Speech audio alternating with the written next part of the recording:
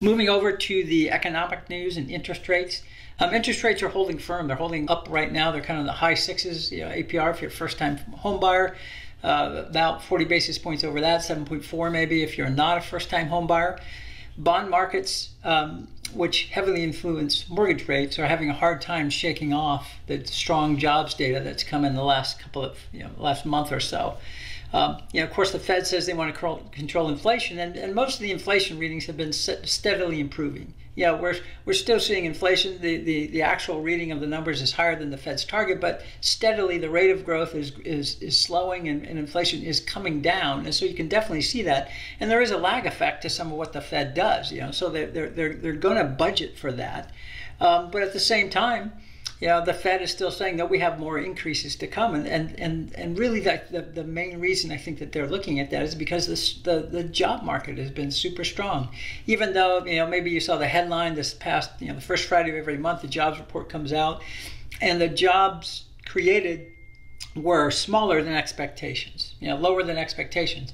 But really, you dig into that a little bit, and the wage inflation is still there. There's still a lot of pressure. There's still just way too many jobs out there, and as a result, with that many jobs and not enough people, that creates a high level of potential wage inflation, and that's really what the Fed is afraid of.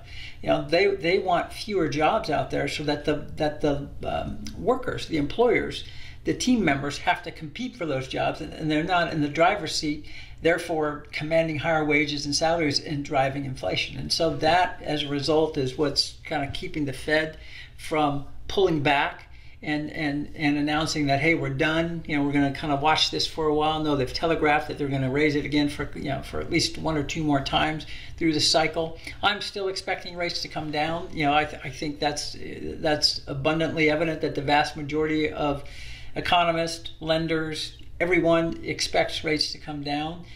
Doesn't mean everyone's right. Everyone could be wrong. But I do think that that's going to happen, but it's probably going to be a little bit later in the current year or maybe early next year. So that's it for the economic forecast.